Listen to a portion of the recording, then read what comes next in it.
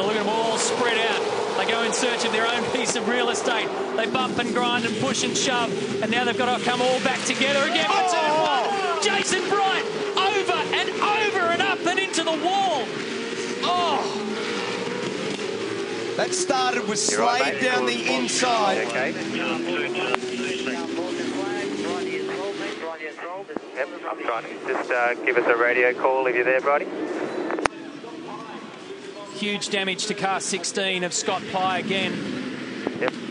Yeah. The electronics in the car shut down. Here's the replay. This will give us some explanations. We'll try to come in together. So it's Tim Slade leans on the Holden Racing Team car, which just sends Team BOC Commodore flipping into the air.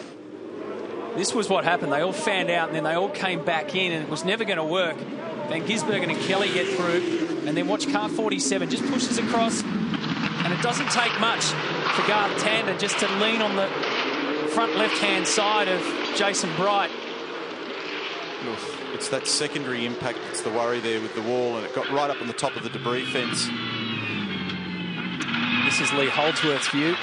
Oh, that was the big crunch that he... Okay, so he got hit by Scott Pye and a few others.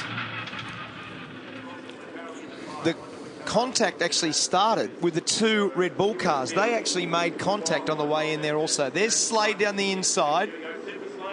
He makes contact with Tander. Tander makes contact with Bright. Totally out on the slide. Full opposite lock, so he's trying to steer it down. So Jason's trying to make sure it doesn't turn onto its roof. It then catches the curb, and the curb then trips it over. So as it gets to that point there, it was always going to turn over. Must have picked up the front right wheel of Tander's car in order to be able to do that launch, and Tander's in the pit lane and has been there for a while now as well, so it'd be pretty fair old damage on that. It's this next whack with the wall. All this stuff looks spectacular, but at that stage, you know, it's not a crazy amount of damage. It's this next one where it hits the concrete wall.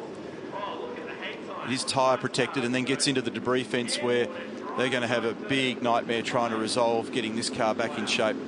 Well, fortunately, where the massive load has actually taken place in terms of the final part of the crash, Neil, it was actually against the tyres there. That's taken some load away from that. And that's a tonne and a half. Yeah. That's a tonne and a half in the air there. It's just been tossed around like a toy car. I'm in the garage with Brad Jones, and Brad, no team is more of a family than yours, and just collectively